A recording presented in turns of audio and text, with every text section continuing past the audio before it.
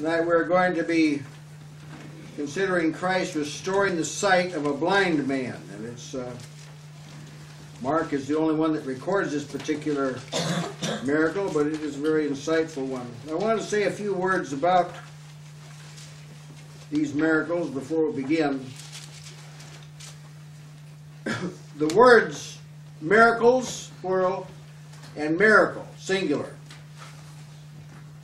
from Genesis to Malachi are mentioned 5 times. I could take some of the other versions, like the NIV, it has 11 times. They occur 32 times in Matthew through Revelation. And the NIV uses the word miraculous as in miraculous signs 31 times. What is the significance of all this? Well, with the appearance of Jesus, there was more divine intervention and involvement with humanity. Now, there were things of a miraculous nature that happened that weren't called miracles, like the 10 plagues of Egypt, things of this sort, the flood. But they were more a judgment. They were more of a judgment, the ground opening up and swallowing Korah and his friends, or the serpents, fiery serpents that came in, or the plagues that fell.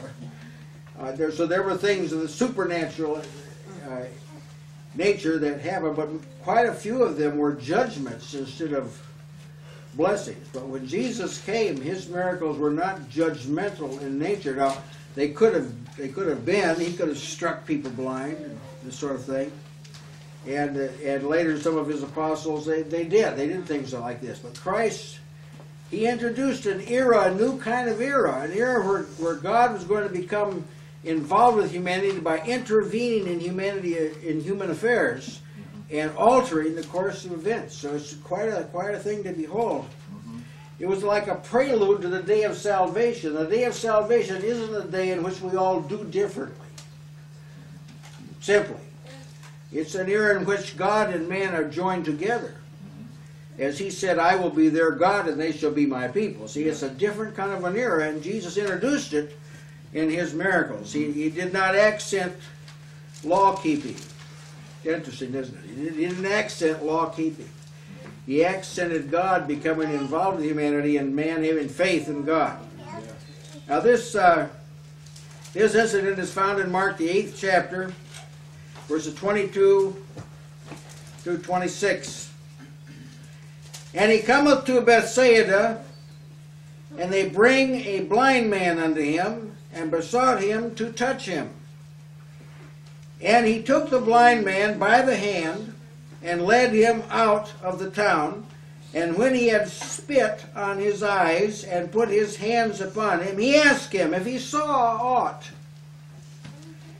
And he looked up, and said, I see men as trees walking. After that, he put his hands upon his eyes, and made him look up, and he was restored, and saw every man plainly. And he sent him away to his house, saying, neither go into the town, nor tell it to any in the town. Oh, quite an interesting occurrence. This was a town where Jesus had done many mighty works, incidentally. Let's look briefly at the background of this. I have a purpose for doing this, to show that Christ's life was wrapped up in serving God. He was not what men would call a well-rounded person. He was wholly devoted to the Lord. I've heard people advocate a well-rounded life where you have a little of this and a little of that and a little of the other, and the world that way will not get any idea that you're really godly. Or maybe think you're one of them. That's really what they mean when they say this, isn't it? This was, before this, he fed the 4,000. It's in the first few verses of Mark 8. This is one of the backgrounds. Fed the 4,000. After he had fed them, he had been in the parts of Dalmanutha on the west side of the Sea of Galilee. He went over to that region. Mark 8:10 tells you that. Straightway he entered a ship. This after he fed the 4,000. He entered into a ship with his disciples and came to the parts of Dalmanutha. And when he came then to that area, the Pharisees came to him and tempted him. Here's what they said. They were seeking of him a sign from heaven. Remember, he just fed the 4,000. They tempted him seeking of a sign from heaven. See, there are people that have seen great things that God has done among people, but they want like some kind of a personal confirmation that Jesus is real. If you'll just do this, if you'll just make my car start. Yeah, that's what it got today is. There are people who think like this. Yeah. You just fix my furnace, or whatever. But the Lord, he replied to them. He sighed deeply in his spirit. This had an effect upon Jesus. And saith, why doth this generation seek after a sign? Verily I say unto you, there shall no sign be given to this generation. I'm not going to give this. See, there's two different kinds of generations. This was the devil's generation. Children of the devil. I'm not going to give a sign. I'm not going to give proof to you that I'm from God. There are some people God won't prove this to. He just will not do it. He'll not do it to try and convince them that he is who he says he is. And Jesus said, I'm not going to give a sign to this kind of generation. Well, after this confrontation, he got in the ship and he headed back on the other side of the Sea of Galilee. He left them. Farewell to the Pharisees. Must have been a pleasant departure. And entering into a ship, he departed to the other side. Now, the scriptures tell us in the root here that the disciples had forgotten to take bread. Neither had they in the ship with them more than one loaf. There's about 13 of them, all total, maybe more. And Jesus charged to survey the situation, and he said, take heed, beware of the leaven of the Pharisees and of the leaven of Herod. And they reasoned among themselves, saying, it's because we brought no bread. Remember now, they just fed the 4,000. And Jesus, when he knew it, he said unto them, why reason ye because ye have no bread? Perceive ye not, neither understand? Have ye your heart yet hardened? Here's how Jesus talks to people with foolish questions. It's good to know this. He said there's kind of a Jesus that is taught among people that he understands your stupidity. He doesn't really bother him. Well, it does really bother him. Yes. It does really bother him that someone could be in his presence and think so crooked. It does. That's why he answered this way. Having eyes, see ye not? Having ears, hear ye not? And do you not remember? When I break the 5 loaves among 5,000, how many baskets full of fragments took ye up? They said, 12. And when the seven among the 4,000, how many baskets full of fragments took ye up? They said 7. Well, that would have been 100. That would have been an A+. In any elementary, high school, college, or postgraduate, that would have been an A+. Yep. Huh? This is the truth. It's been A+. He said unto them, how is it you do not understand? This is on the way. And then finally they said, it's the doctrine of the Pharisees. That's what he's talking about. See, the doctrine of the Pharisees, they taught in such a way it corrupted your thinking. Most of us have had similar experiences. Now, if you look at all these incidents here, Christ's life was totally wrapped up in serving God. This is how he thought, this is how he talked, this is what he watched, this is how he reasoned with his disciples. Amen. When he talked to them, beware of the leaven of the Pharisees. He wasn't, make sure you always have enough bread when we sail across the sea. See, Jesus didn't even think on that plane. He's on another plane entirely. And his dealings with the disciples were never just purely mundane. They never had a discussion about the beautiful sunset. Although I don't question there was any. Or maybe the beautiful sunrise. Or maybe if he looked at the lilies of the field, he didn't say, oh, look at those flowers. He'd say, oh, look at those flowers. They don't spin or toil. And look how God is clothed. See, that's how he talked. Amen. His total focus was on the Lord. And he is the ideal man. Yes, amen. We acknowledge that We come short in this area, but we can target to come up higher. Yes. As to the circumstances, he gets to the ship, he comes back into Galilee, and he goes into the city of Bethsaida. The 22nd verse said that he went into Bethsaida. Bethsaida was a town in Galilee. It might interest you to know that Peter, Andrew, and Philip were from this town. John 1:44 tells us that. That's to me, that Philip was of Bethsaida, the city of Andrew and Peter. So he got 25% of the apostles are from this city. And it was not a nice city. Yeah. It was like Jesus coming out of Nazareth. See, Peter and Andrew were brothers, and Philip coming out of Bethsaida were like Jesus coming out of Nazareth. It was a bad city. Jesus had fed the 5,000 near this city. The scriptures tell us this in Luke 9:10. The apostles, when they were returned, told him all that they had done, and he took them and went aside privately into a desert place belonging to the city called Bethsaida. And then that following day, then he fed the 5,000 there. So, see, things that happened near this city. What's going to be said about this city shouldn't have been said if people had paid attention to what was going on. That's right. But Jesus can visit some places and it does not make a difference. You really want to see this. The only difference would be made, it would bring out what they weren't. Yes, amen. That would be the only. Jesus did rebuke this city, along with some others in that region of Galilee. Here's how the Word of God says it. Matthew 11:20. Then began he to upbraid the cities wherein most of his mighty works were done, because they repented not. Right. Woe unto thee, Chorazin! Woe unto thee, Bethsaida! For if the mighty works which were done in you had been done in Tyre and Sidon, they would have repented long ago in sackcloth and ashes. Here's Luke's comment on this, Luke 10:13. Woe unto thee, Chorazin! Woe unto thee, Bethsaida!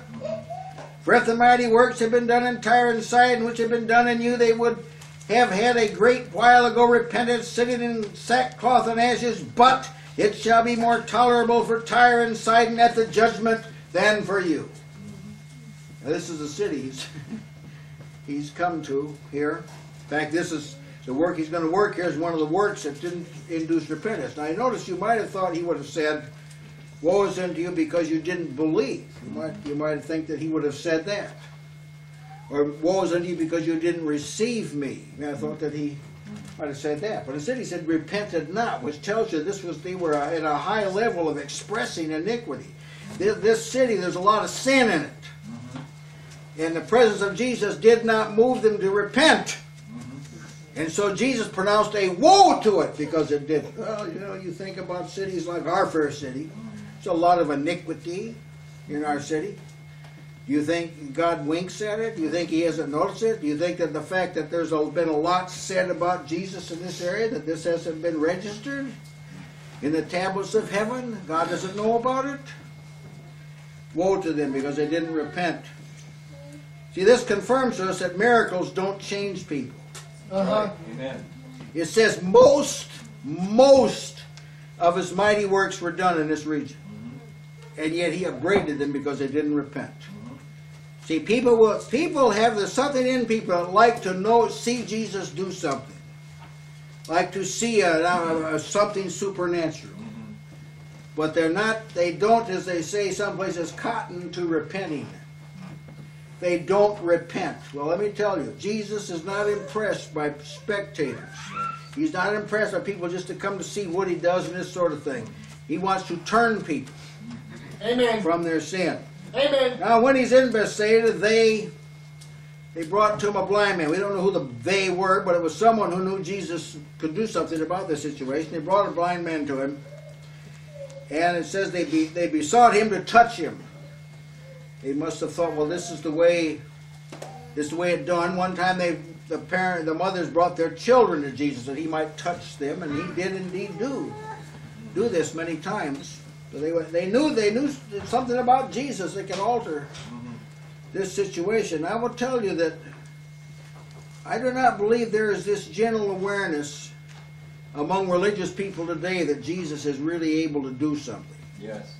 There seems to be too much reliance upon self-help and procedures and rules and things like this. There doesn't seem to be an awareness that Jesus can really do something, that his touch can make a difference. Well, that was a condition that existed among these people of Bethsaida. Now, this matter of bringing someone to Jesus that he might touch them, this is, you might liken this to intercessions, bringing people to Christ. This is a good practice to bring people to Christ in some form. One place, Paul said to Timothy, I exhort therefore that first of all, supplications, prayers, intercessions be made for all men. That's a spiritual way of saying bring them to Jesus, present people to them. You know people that are just in as bad shape and worse than this blind man here.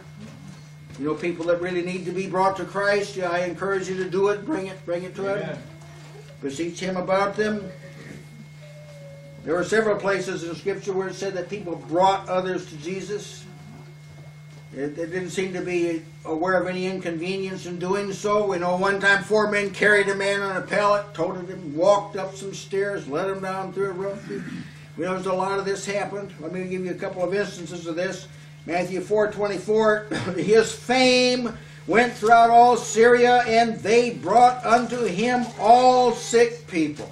Well, it's quite a statement.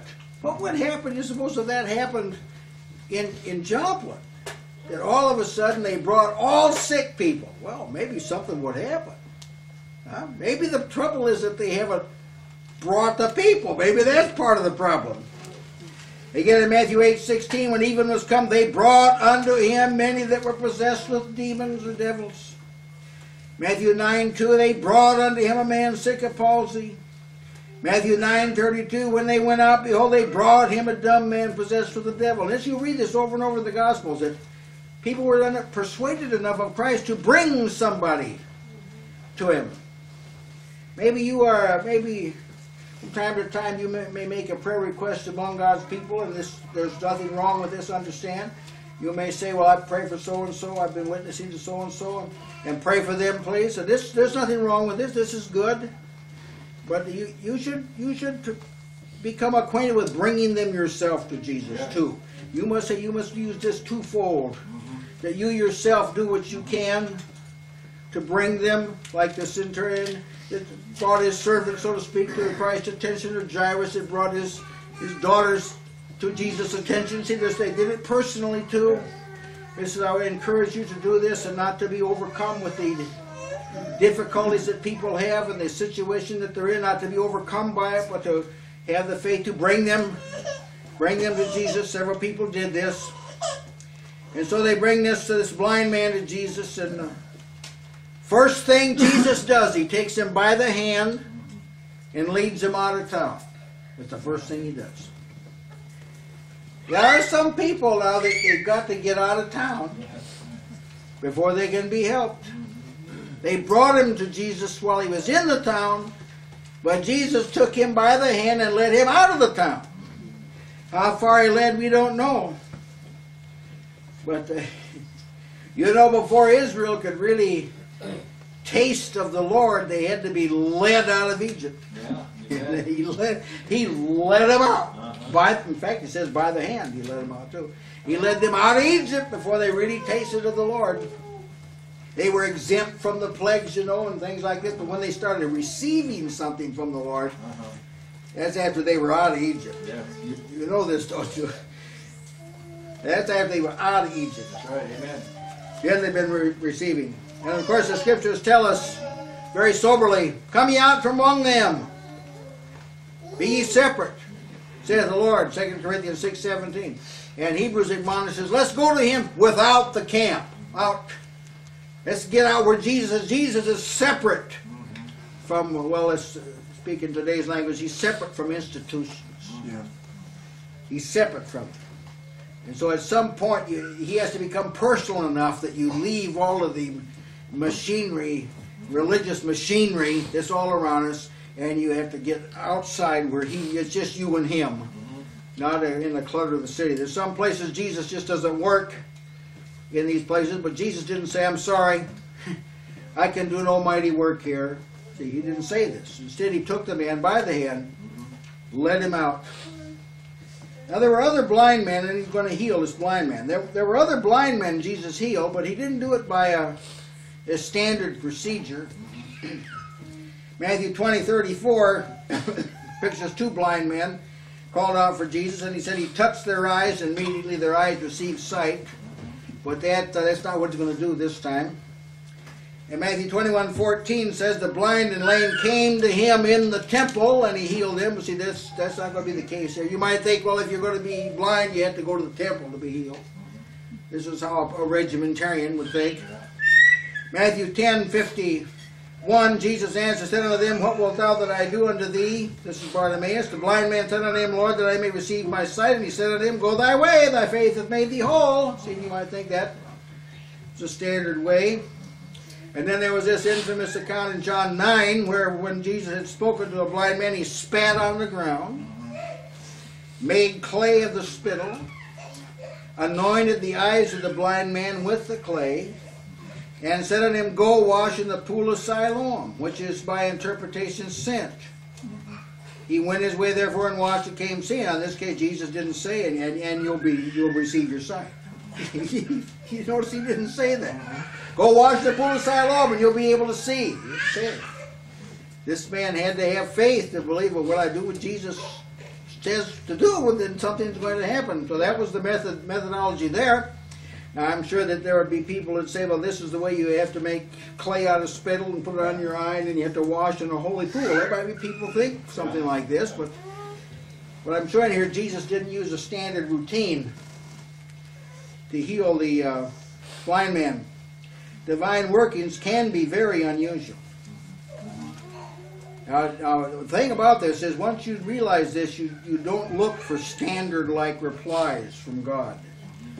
He doesn't react like this sometimes. I'm going to give you some examples of non-standard things that he did. On one occasion, in Exodus 15:25, there were some waters that were very bitter. People couldn't drink from them. And the scripture says that Moses cried unto the Lord, and the Lord showed him a tree, which he had cast into the waters, which when he had cast into the waters were made sweet. So that was a kind of unusual thing. The waters are bitter poison. We'd say poison. So they couldn't kill you if you drink it. So they cut that tree down and throw it in the water. Well, see, if you tried to do that every time you found a pool of stagnant water or something else, I'm sorry, dear Jesus, he asked you to do some unusual things once in a while. Here's another.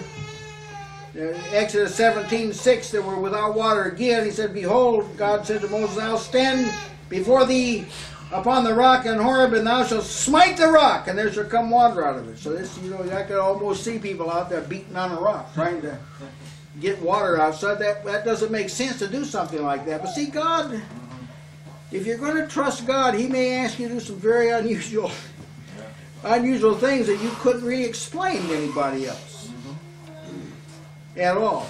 Another instance was found in 2 Kings 6:6. The young man was the sons of the prophets had outgrown where they were at. They had to build new structures. And as one man was cutting down trees, he had a borrowed axe, and the axe head flew off in the water. Now, an insensitive person would have thought nothing of it, said, oh, well, whatever must be, must be. But see, this man came to the prophet and told him about this, and here's what the prophet Elisha said. The man of God said, where fell it? Well, and then the attentive young man would have said, well, I don't know. All I know is it just disappeared off the handle, and I don't know, but he knew where it fell. And he showed him the place, and he cut down a stick, down and cast it in there, and then the axe head floated up to the top. It was iron. Well, see, that's kind of a... Would you have thought to do something like that? You probably send divers in there. These people would probably send divers in there with snorkeling in there and try and find that axe head. I'm showing here that Jesus isn't all locked up in things that are normal. He'll sometimes call upon you to do something, and if you don't have faith, it just sounds stupid to do it. like if you just confess your sins, He's faithful and just to forgive you your sins. See, that won't make sense to some people. That's right. But when it does make sense to you, it's a blessed thing. Amen. And there was another instance in 2 Kings, the 20th chapter, 2nd chapter, verse 20, where they had poison waters again, and what are we going to do with them? And they asked Elisha, and here's what he said: bring me a new cruse, new pitcher, what we call pitcher. Put salt therein, and they brought it to him. He went forth into the spring of waters and cast the salt in there. And thus said, thus saith the Lord, I have healed these waters. There shall not be from thence any more death or barren land. Then the waters were healed. Well, see, I'm sure there were people maybe that tried that. To do that, say, we know. This is what happens. When you take a fresh vessel, put salt in it, and throw it in the fountainhead of the waters, he did something unusual. Very unusual. Or if you think God doesn't ask you to do unusual things, then you have to kind of hear the testimony of Ezekiel. Some of these prophets, I tell you, I glory in them. Here's what God said to Ezekiel, Ezekiel 4:4, lie thou upon thy left side, and lay the iniquity of the house of Israel upon it, according to the number of the days that thou shalt lie upon it, thou shalt bear their iniquity. As you'll be thinking about their sin all the time. For I have laid upon thee the years of their iniquity, according to the number of the days. Now here's how long he had to lay on his left side: 390 days. So shalt thou bear the iniquity of the house of Israel. And when thou hast accomplished them, as we finish these 390, turn over now, lie again on thy right side, and thou shalt bear the iniquity of the house of Judah 40 days. For I have appointed thee each day for a year. So you want to serve God, do you? You want to serve God? Do you really want to serve God? You ask yourself the question, what if He asked you to lay on your left side for 390 days, and then turn over and lay on your right side for 40 days? Do you want to serve God? See, people want to serve God. God, He finds out whether you can go through a wilderness or not, or whether you can live on the back side of the desert for 40 years or not. God, well, He just works in this sort of a manner. What about Isaiah? Let's call Isaiah the witness stand. Has God ever asked you to do something that's unusual? At the time, this is Isaiah 20, verse 2, at the same time spake the Lord by Isaiah the son of Amos, saying, go and loose the sackcloth from off thy loins, and put off the shoe from thy feet. And he did so, walking naked and barefoot. How long was that? And the Lord said, like as my servant Isaiah hath walked naked and barefoot 3 years, for a sign and wonder upon Egypt and Ethiopia. Okay? This is God. This is God. You want to serve God? Don't think that He's always going to make you famous. Or that He's going to always ask you reasonable things to do. In the case of the blind man, He's going to have to take him outside the city to do anything. So He took him outside the city, and he spit on his eyes. Would you, the people who say that they can do great signs and wonders today, and to their own master they stand or fall, but I've never seen them use this particular procedure. The ACLU would probably sue them if they did something like this. He spit on his eyes. Well, this tells me there's more power in Jesus' saliva than there is in everything man has. Yes. A very demeaning thing. How are you going to brag about this? Jesus spit in my eye. Well, after he did this, and he touched his spit on his eyes, and he touched him. And then Jesus asked him, do you see anything? Can you see anything?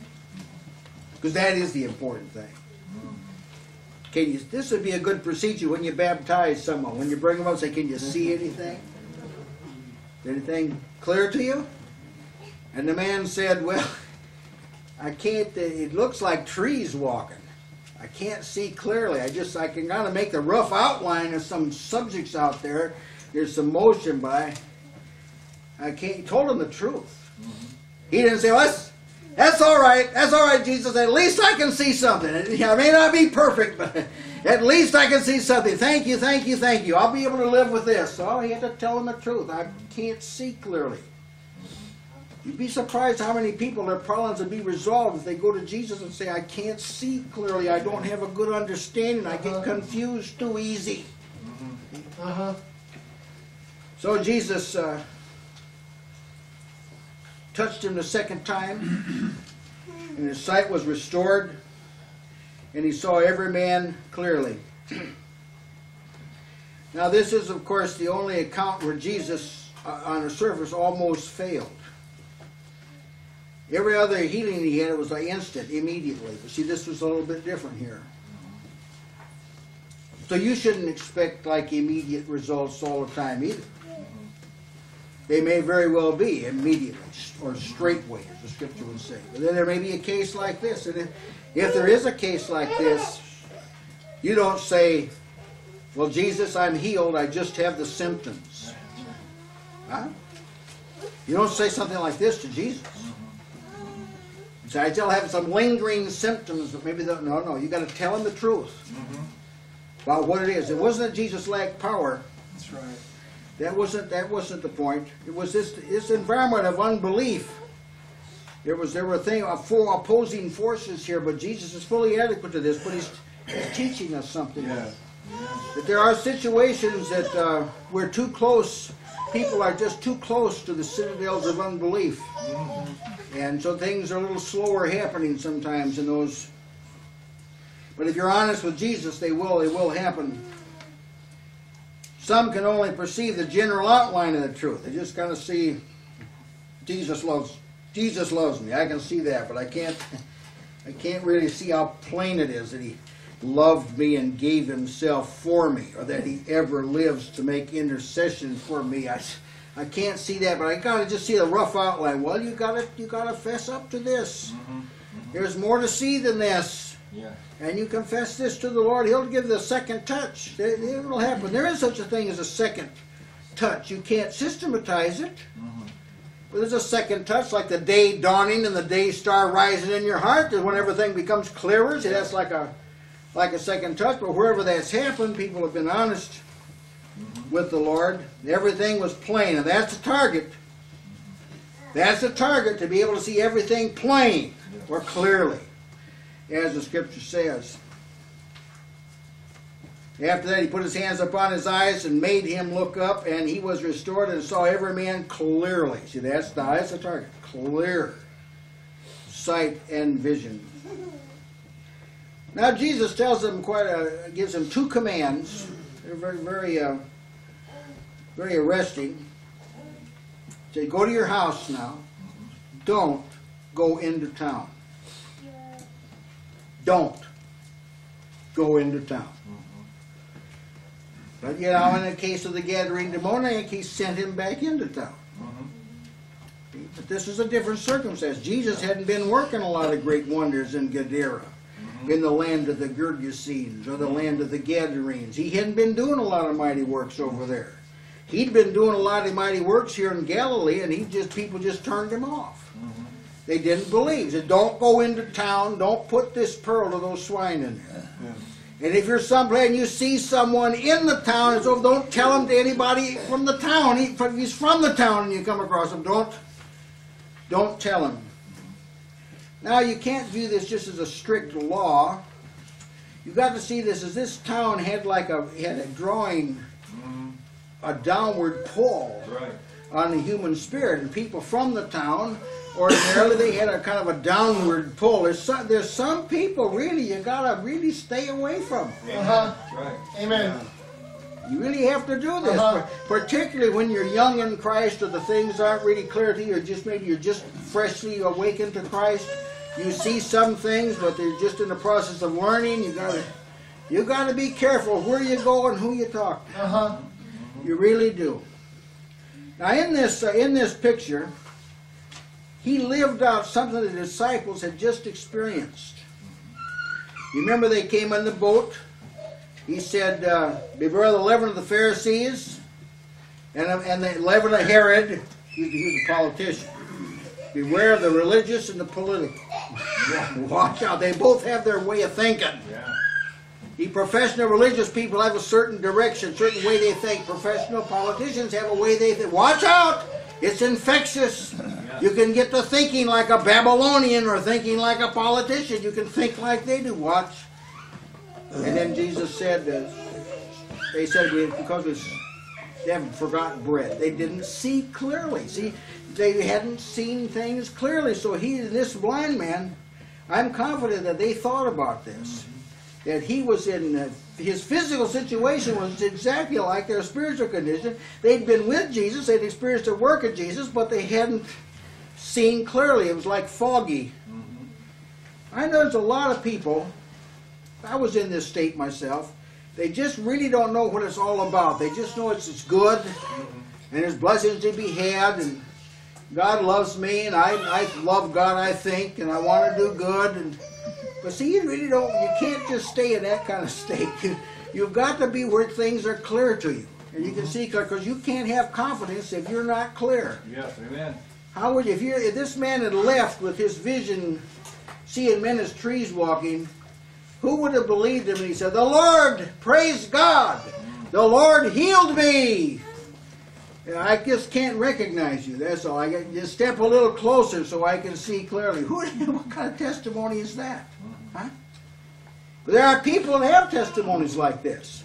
The Lord's done a great thing, except as I can't really prove it to you, but well, this man, when he left, he could prove it.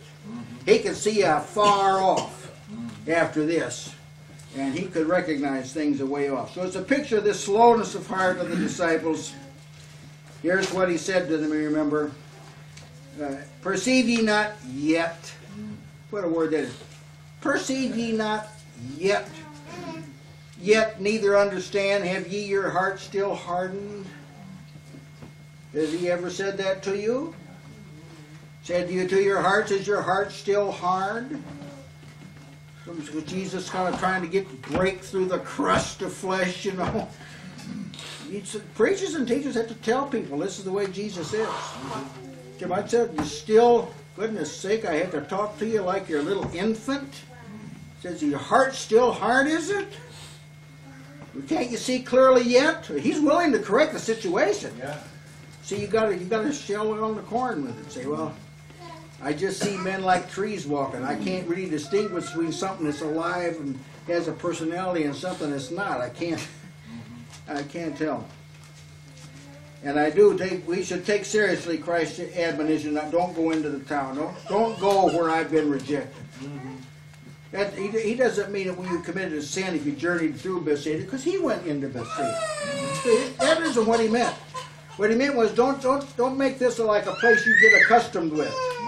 If I've been rejected, you got no business staying there. If I'm not there, what in the world are you doing there? See, that's the idea. Yeah.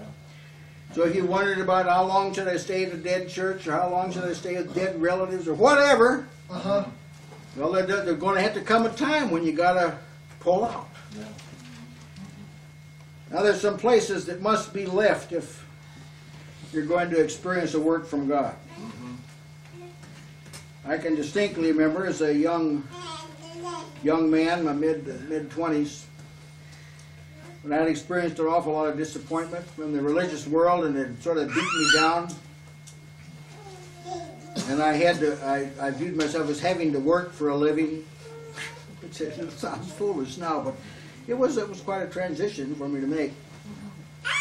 And I remember when it finally dawned on me, I'm going to work for Jesus. I'm going to forget about the name on the check that I got. There's a name on there. I'm going to just say God and Christ. That's what I'm going to work for.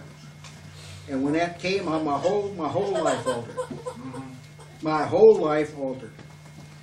That's when the Word of Truth, I began to publish the Word of Truth, and a lot of the things opened up that I looked at totally impossible.